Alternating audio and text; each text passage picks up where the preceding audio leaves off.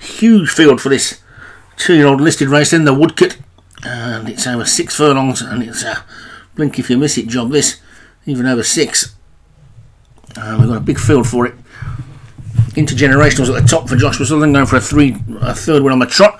Fukang Wanderers for Vinnie Gerard, Al Chillo, Darren Thompson, Billy Wiz also going for the third win on the trot for Martin Lidham. Bring on the Night, Leon Van Rensburg, Creed for Derek Hinton, Do Risky Sharp Munas, George Cross, Daniel French, Istron Sailing for Jai Bermanstein, Lessons Bavard, James Shea, another one on a 3-timer, Man of Steel, Jim Murray, Roddy, James Shea, Triple Anzio, David Robertson, Windy Your Heels, Derek Hinton, Beanie makes its debut for Rod McCure, Flexible for Joshua Sutherland, Great Falls Beware, Vinnie Gerard, and Hellfire Hills for Munas. So that's your field of 6 then, and away they go. The field of 6 furlongs is what I meant to say, and Alchachillo was quickly out, Wind at Your Heels, and Creed were a little bit slow out to go.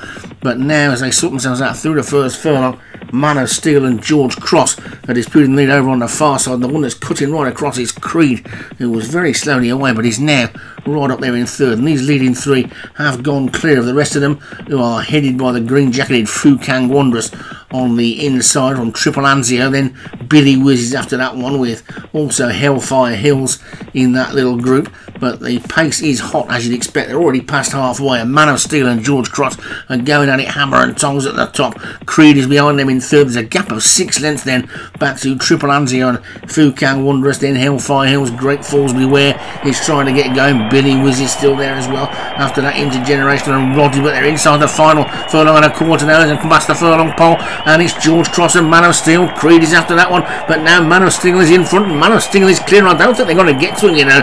It's going to be Man of Steel who takes it, I think, but no, they're coming right to get him on the outside, and it's Triple Anzio who gets up. Triple Anzio from Great Falls Beware, Roddy and Fukang Wanderers, and that uphill finish caught out the Jim Murray horse. He looked like he was pretty comfortably going to win it, but Triple Anzio had something to say about that, and Triple Anzio takes it for David Robertson. Great Falls Beware was second, and Fukang Wanderers was third, both for Vinnie Gerard.